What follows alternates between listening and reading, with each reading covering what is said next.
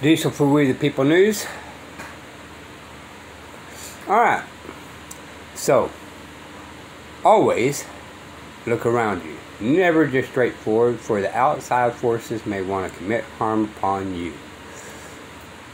I seen this video and I thought it was a good idea to do this. Alright, once again, I'm not an attorney. This is a learning thing. So whatever is said and done on this, you know, may hurt some people's feelings. 1, 2, 3, 4, 5.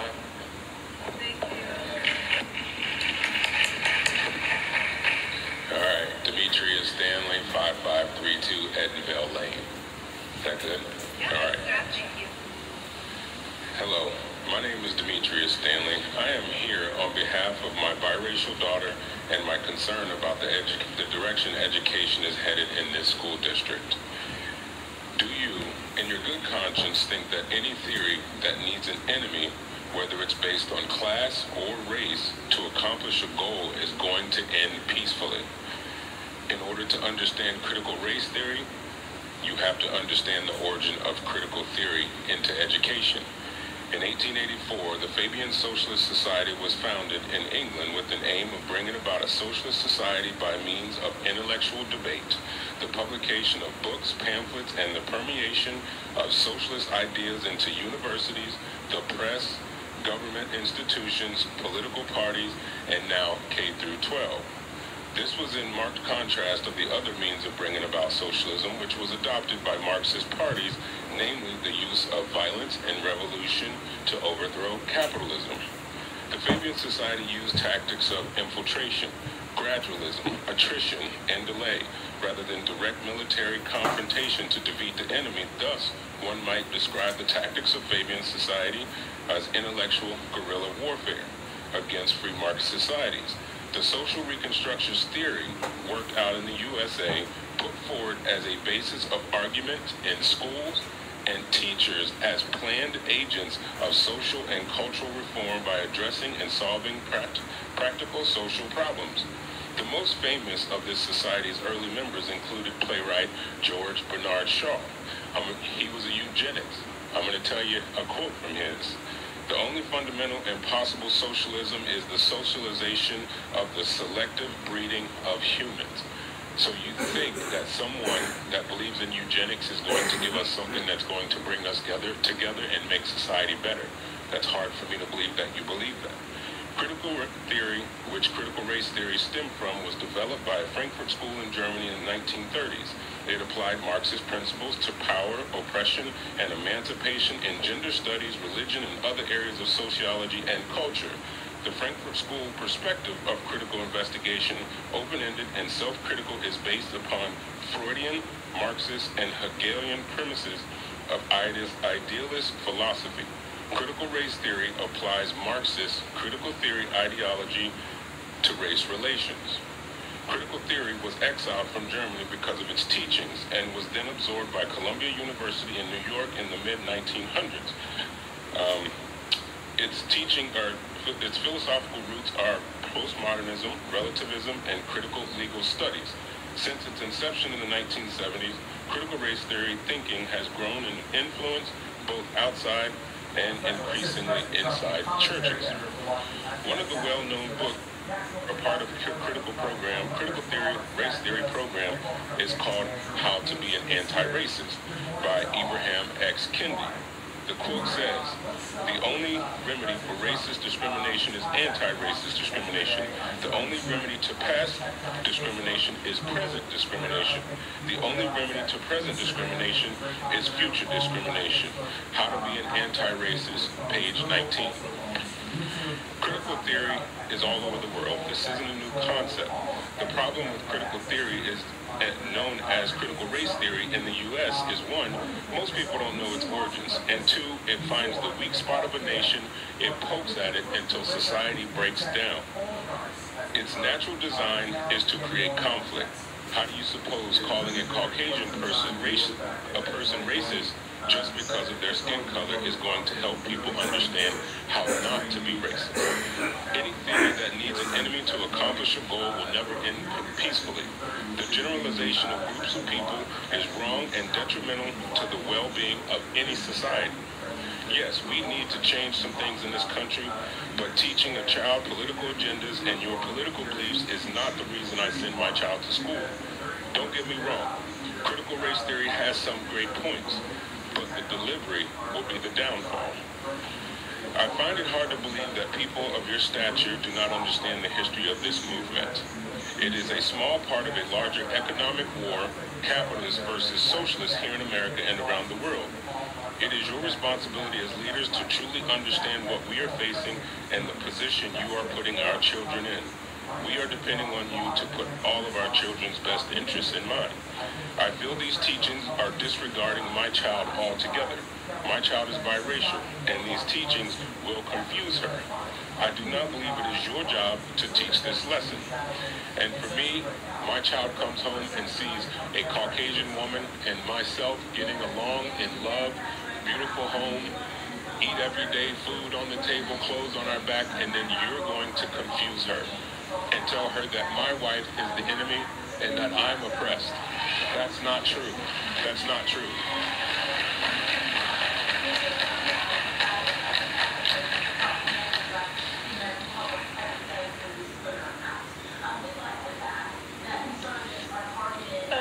My name's Maureen Bodas, 4737 Sibel Court, and I would actually like to give Demetrius the time to be able to finish what he was speaking about his daughter and their experience, if that's...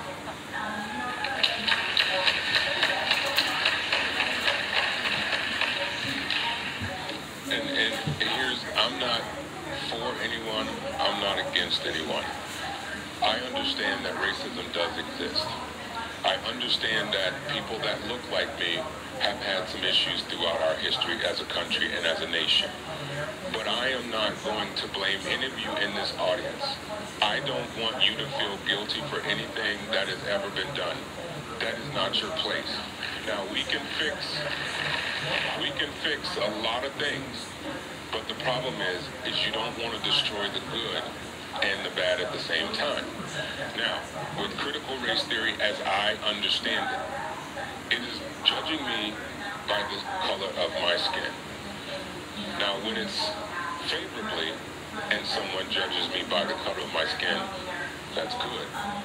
But when a time comes and it's unfavorable and someone judges you by the color of your skin, you're going to call them a racist. So the issue will continue. And you have to understand, this is a much, much bigger fight, and I'm going to go on a tangent, and most of you probably have no idea. This is a much bigger fight. And you teachers, school board members, educators, you are on the front line of this fight. It's deeper than you think. And it's here, you've seen it. They're tearing down statues. They're talking about judging someone by the color of their skin. The Fabian Society doesn't believe in violent revolution. They believe in infiltration. And and now this is how critical theory got into education. I brought this with me today to show you this is a wolf in sheep's clothing. This was the Fabian Society's first seal, their first logo of their group. They've changed it, but this was it. And these are the people that introduced critical race theory critical theory into education, which hence critical race theory's foundation. I think there's a lot of good points, but I'm going to tell you, the delivery is where it's going to fall apart. I can be for talking about racism, but I can't be for you demonizing my wife and telling my child that because of my wife, who's the kindest, one of the best human beings in life, you're going to tell her, my child, who's 5, that her mother is the enemy because of her skin color. I don't subscribe to that. And then you're going to tell her that she can't be successful unless Caucasian people change. I don't believe that either. And I think the fact that they're going to pay hundreds of millions of dollars to do diversity training here in Olentangy, while young men that look like me are killing each other at a historic rate. Why? I truly believe it's because of the message that people look like me are constantly giving. You're always telling them, oh, the world hates you because of your skin color. How do you expect success from that? That's hopelessness. And you wonder why they're in the street doing the things they're doing, because you can't get outside of the community and see different. I came from a community of everybody that looked like me from Belle Glade, Florida. I came to Ohio and changed. It looked like a lot of you. My grandmother told me, leave Caucasian people alone because they are the devil. That's how I grew up. But fortunately, I was able to get outside my community and see differently. And I hope through all this that we take it away from your skin, the color of your skin, and if you do the critical legal theory, right? Because you're making it about the law. Yes, some laws are very discriminatory. Critical race theory is making about black and white, and black and white are not racist. Those aren't real things. Those are political racism. Those are political constructs. Those are titles. Those are classifications and statuses that was created in the late 1600s by slave owners to separate us because we were coming together to revolt against the slavery, against the elitists. And it ended up creating the Virginia Slave Codes of 1705. And they said, let's give these indentured servants a little bit more. So let's create some laws to separate them from people that look like me. And you're selling that every time you call yourself black or white. We're never going to change things truly if that's what you're teaching. Thank you. I just want to say at this point of history lesson, right, 1705, okay? Now, for the majority of the people that don't know about this, right, there was white slaves and black slaves at that time. And they gave white slaves a little bit more freedom because the white slaves and the black slaves was working together to get their freedom back. Okay? But since they gave white slaves a little bit more freedom and did not do the same for the black slaves, it caused conflict between the black slave and the white slave. And had to be fair. It's happening today, all the way to this day. And at 1705, this was England. 16 something, I can't think of his name now. But this all really started with a black slave owner taking it to the England courts because they were trying to get him to release slaves, of his slaves. So, and then the courts sided with him and say, nope, them are his slaves. Okay? So, you guys want to dig into that a little bit more better, but that's essentially what it was.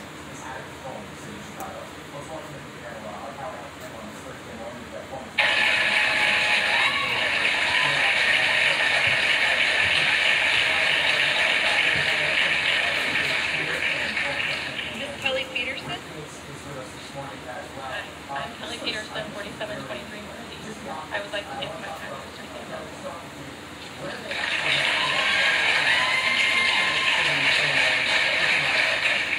And I know you're probably sick of me now. I can see the faces right here in the front row. They're tired of listening to me. No, and at the end of the day, we do have a race issue. Absolutely. I've dealt with it. Everybody in here that looks like me has dealt with it. But we can't indict an entire society for that. Because I want to pause it just for one more second. Okay? We also have to look, y'all, at this day and time, during the wars and this, that, here, and there, we have to realize that they were still going by presidents of the court ruling of England's time because they were still British. Alright? Just because we separated when we separated from England, they were still Brits. Okay? The mindset was still Brits, so we had to go through and change mindsets. So I know the Southern had slaves and all that kind of stuff, but some of these people were still kind of going within the Brits category of thinking. Alright? And then we had a racist Supreme Court justice saying that blacks was 1/5, which was not true. He was just a racist judge, and he should have been kicked off the bench. However, it is what it is on that damn time. And this is the reason why we do not need to get rid of history. Some of these histories, you got to really dig deep because they don't show it on purpose.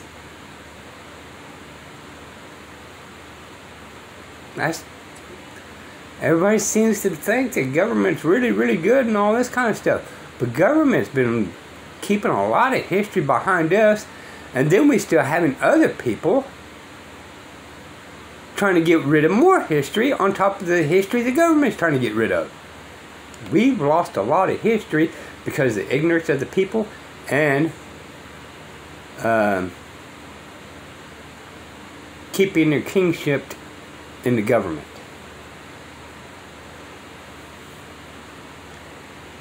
Anyway, I just want to explain the mindset of that damn time. That's the reason why there's a Declaration of Independence saying all men are created equal. Because we was not supposed to have any slaves. All men are created equal.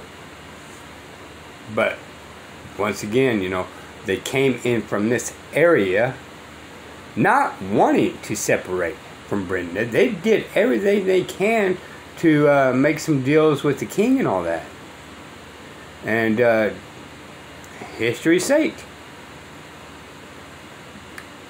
The redcoats, we're just going to call them redcoats because that's what they were back then, because they're both Brits. There's blue coats and redcoats, but they're both sides were Brits.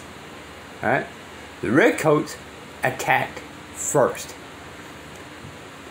You know, the blue coats, what we call America, was trying to do peaceful things, and they were still doing paperwork this, paperwork that, and all that kind of stuff. So they didn't want the war. It was the redcoats that says, okay, we got to get our, I'm just going to say it, our slaves back in control.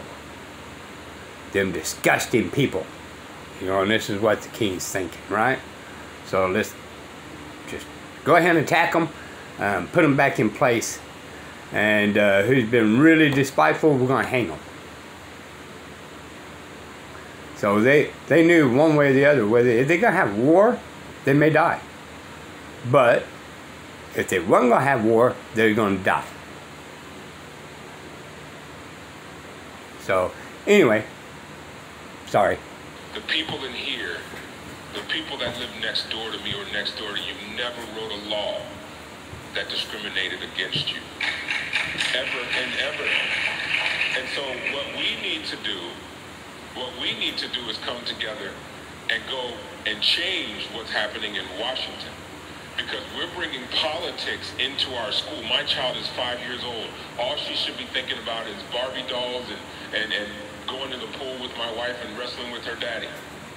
And I'm being told that I'm going to send my child to school and she's going to be taught about the color of her skin.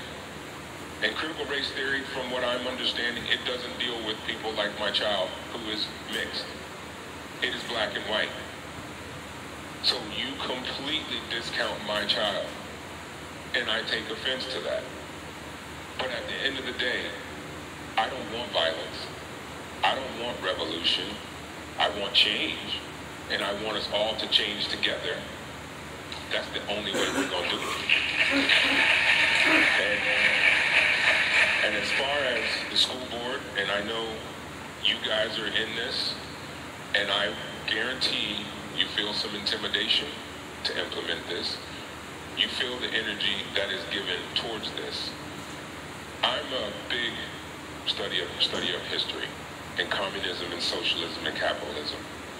I'm just going to tell you right now, this is a bigger fight. None of you really understand it. But I'm going to tell you, if you are born of Western culture and you have Western cultural ideas, communism and socialism will get rid of that. They will get rid of you. And the people that are selling it, you're not free. You will either be sent to a re-education camp or other things other than that will happen. That's history. That is flat out history. You can go to the Soviet Russia. You can go to communist China. You can study Marxism. You can study Engels. You can study the Fabian Society. They do it in different ways.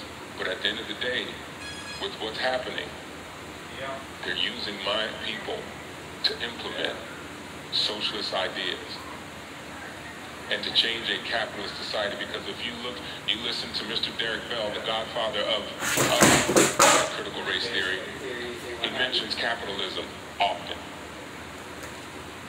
And for me, understanding critical theory, this is a bigger fight, folks.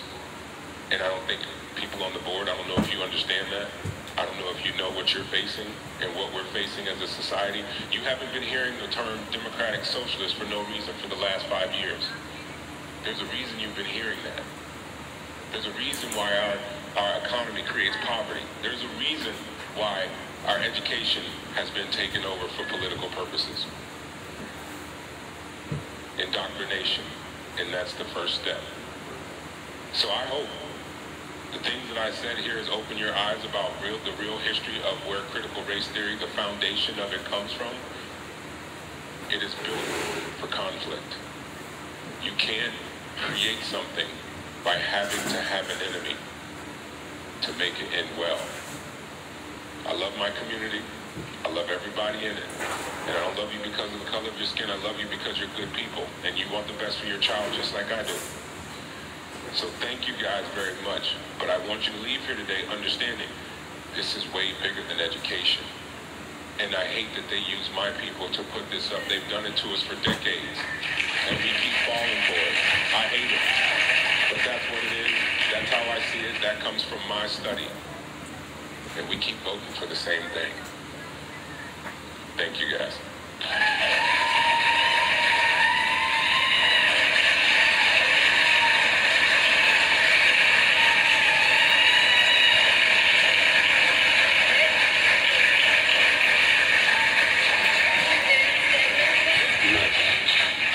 Susanna Stead, Memorial Court Drive Center. Just piggybacking off of him, my whole speech was about CRT, and you were talking earlier about alleviating barriers to learning and promoting a culture of inclusive excellence for everybody. And I think if you include CRT within that, you're not including all students and you're not promoting that culture of inclusive excellence that you are talking about. My two boys at Orrington G. Orton High School have experienced some of this. And so I really... Anyway, we're going to just end it here. If this can get noisy here. So this is Diesel for We the People News. Do your own research. I'm not the brightest tree on the block. So don't bank everything I say as facts. I could be misunderstanding something, overstanding something. But you never know until you do your own research. Always look straight forward. Or always look around you. Never straight forward. Because there's the outside forces may want to commit harm upon you. So take this video and see what is the cause and effect of the actions that's causing around us. Bye, y'all.